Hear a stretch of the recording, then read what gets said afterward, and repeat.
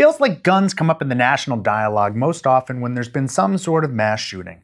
While these events are terrible, they account for a very, very small amount of gun deaths in the United States. Even gun homicide, which is also terrible, isn't the main problem. What is? Suicide. That's the topic of this special episode in this special series on healthcare triage.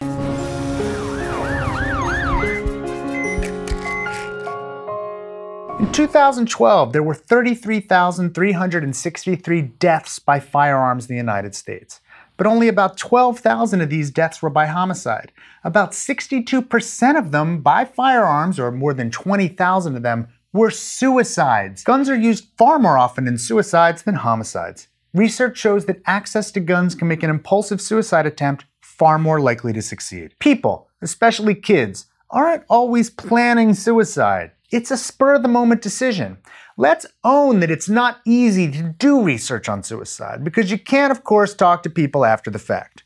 We will also never, ever have randomized controlled trials in this domain, so we're going to have to make do with the limitations of observational research. But you can talk to those who considered it or even attempted it and failed. When studies looked at people who came close to dying from suicide attempts, but lived, about 1/4 went from deciding to kill themselves to making the attempt in less than 5 minutes. Almost 3/4 of them took less than an hour. And having access to a gun can make things far worse. Guns work. Suicide attempts with a gun succeed more than 85% of the time. Suicide attempts with poison or overdoses succeed less than 2% of the time. Meta-analyses show that there's a significant association between having access to a firearm and a higher chance of a suicide succeeding. If someone wants to commit suicide, they can find a way even without access to a gun. That's very true. But certainly some could be prevented. Moreover, given the impulsivity of suicide attempts by youth, it's also possible that reducing access of youth to guns, even without restricting the sale and the ownership of guns by legal adults, might make a difference. For example, by increasing safe, locked storage apart from ammunition. There have been many case control studies that show that having a gun in the home is associated with an increased risk of suicide. Depending on the population being studied, the increased risk can be up to 10 times, so it's not a clinically insignificant amount. It doesn't appear that gun attempts are being substituted for non-gun attempts. There's more. The increased risk isn't just for the gun owner. It also applies to the owner's spouse and their children. With respect to adolescents, it's also related to how guns are stored. The presence of a gun at all increases the risk, but if the gun is kept loaded and unlocked, the risk is even higher. Most of these studies are decades old. That's because we've made it hard to do research on guns in this country. But don't get me wrong, it's hard to do research on suicide in general. Let's own, right now, we're not going to prevent all suicides. Even removing all guns from all homes and making gun ownership impossible will not prevent all those who want to commit suicide from doing so. This is especially true because many countries have much stricter gun laws than the United States and still have higher rates of suicides in the United States. Japan and South Korea, for instance, have very low rates of gun suicide, but very high rates of suicide in general.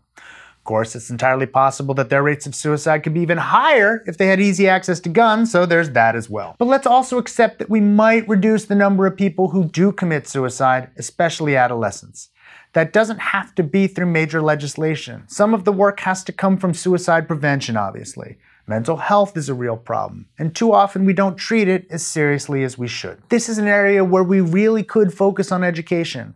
Programs which focus on gun safety and the need to keep firearms truly well secured and away from kids could make a difference. Because remember, most of those suicide attempts are short-term decisions. People don't decide to commit suicide and then go out and buy a gun so much as they decide to commit suicide and already have a gun handy. Intervention efforts therefore may need to focus on that access in the home more than the access to purchase. What happens in the home is likely much less in the hands of lawmakers and more in the hands of individuals. Getting them to talk about this is key. This is an area where physicians can come into play as well.